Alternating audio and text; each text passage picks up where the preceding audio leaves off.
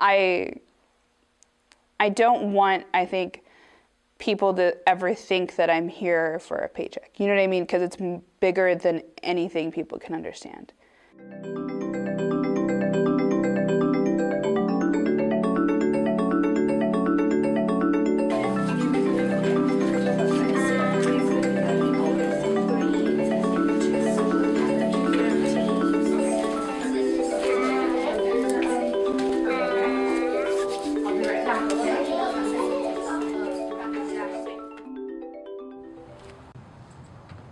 Give Every Child a Chance is a free mentor tutoring program that's offered through central San Joaquin County.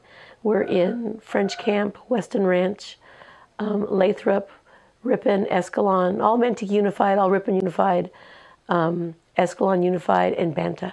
Give Every Child a Chance started with a vision of Antone Ramus. He and Bob Camden were talking.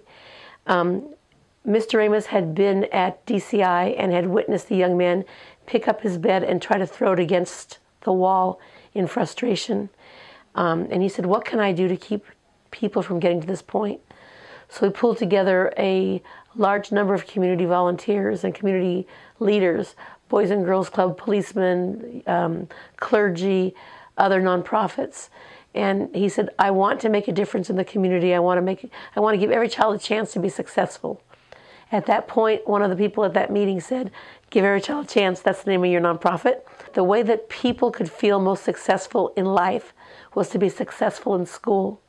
So if you're struggling in school, you'll probably struggle throughout life.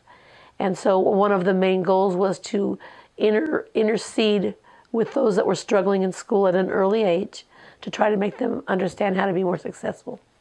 When I was in grade school, the tutoring that was offered to me was from the school. And it was from the same teachers that were failing us. So you were kind of going in and learning stuff you should have learned during class time that was completely uncovered. So the fact that they offer a free service to people who are essentially volunteering their time, because volunteers are the meat and potatoes of everything, it's beautiful. It's nonprofit. People come in and they donate. I mean, we have snacks that are donated, and these people don't have to do this, but they do it because they want to. Over the years, well, like last year, we probably did around 4,000 students, a little over 4,000. Over the years, it's well over 15,000. It grows a little bit every year, as do our programs. So those are unduplicated numbers also. Those are students that could be in more than one of our programs, but is only counted as one. There's a lot of government funds involved with Give Every Child a Chance. We've been very blessed. I write grants every day. If I don't write them, somebody else in my organization does. So we have government funding from local government and state funding. So we've been very blessed.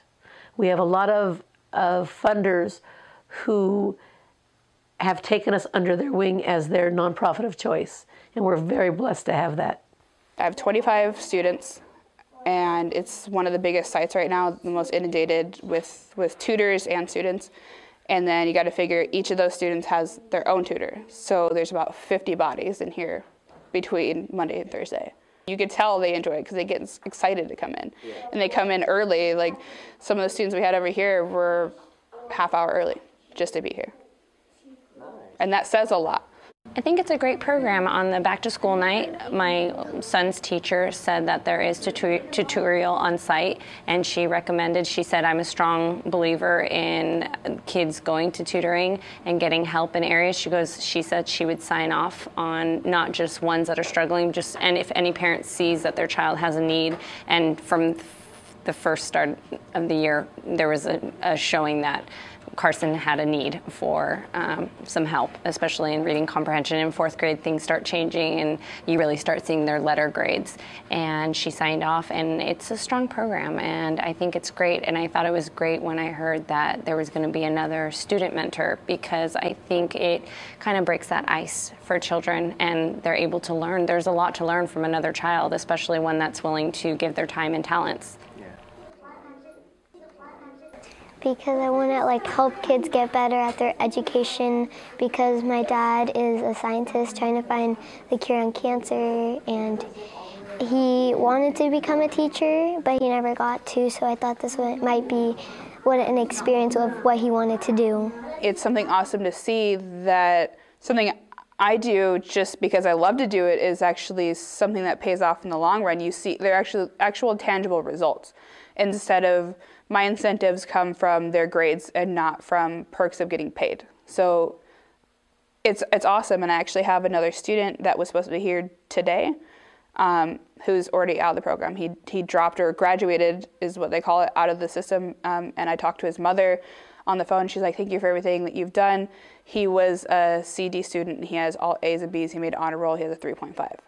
And so you hear that, you're really excited, because I literally only worked with him part of this year, and I think maybe he did summertime, but I'm not sure. And it's awesome. There's like, these aren't your kids, but they become part of you. We have a lot of autistic students in our program. First of all, we get their IEPs. Any child that's in special ed or is challenged, we get a copy of their IEP. And so we utilize that IEP to create a learning environment for that student so they can follow what's expected from their IEP. Children that have dyslexia or children that have other challenges in school, they're not stupid. They learn differently. You may, all of our volunteers, we teach them to use the senses when they're teaching. So I'll give you an example. I had one young girl that came in and she loved marshmallows.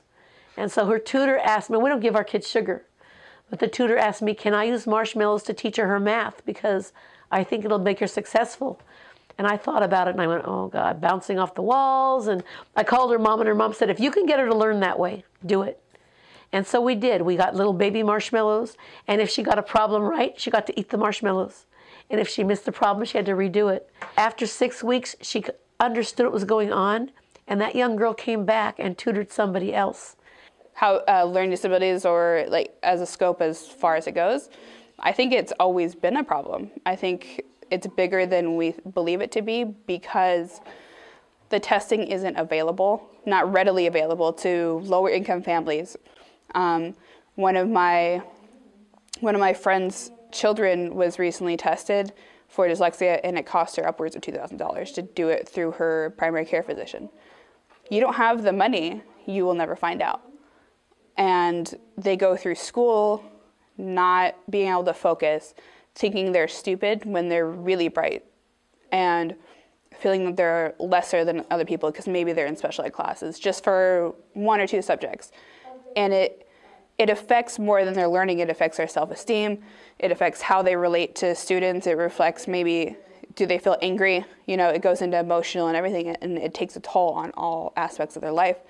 I was dyslexic for as long as I was in school, and I didn't know until later. I thought that my disorganization was just because I was lazy or sloppy or something like that, but it was just because I learned and processed stuff differently. The teacher made note that she saw a big difference in him. His grade could still improve, but some of that it's not reflected on what he does here. It's reflected on the fact that he has problems with time tests and tests in general. But the teacher commented during the parent-teacher conference that she saw a big change in him, which as a parent, I'm out of resources. We do a lot at home to try to supplement his struggles, and we will continue, but this is another resource for him, that in a place that he can, maybe something has to click for him, and maybe this will be the place where it happens. Wait a minute, so why are we